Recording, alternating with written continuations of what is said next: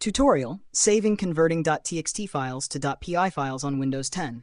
If you have a .txt file containing Python code and need to convert it to a .py file, you can easily do this on Windows 10 using a few straightforward methods. Here's a step-by-step guide. Method 1. Using File Explorer. 1. Open File Explorer. Navigate to the location where your .txt file is saved. 2. Rename the file. Right-click on the txt file. Select Rename from the context menu.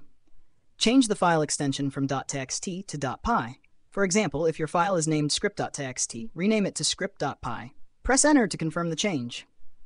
If prompted with a warning about changing file extensions, click Yes to proceed. 3. Verify the change.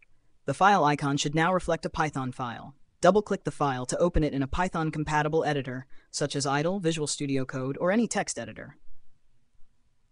Method 2. Using the command prompt 1. Open command prompt. Press WinR to open the run dialog.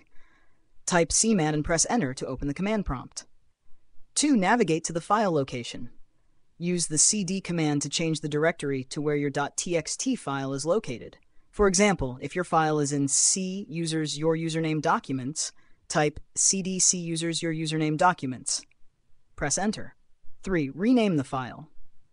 Type the following command to rename the file: ren filename.txt filename.py.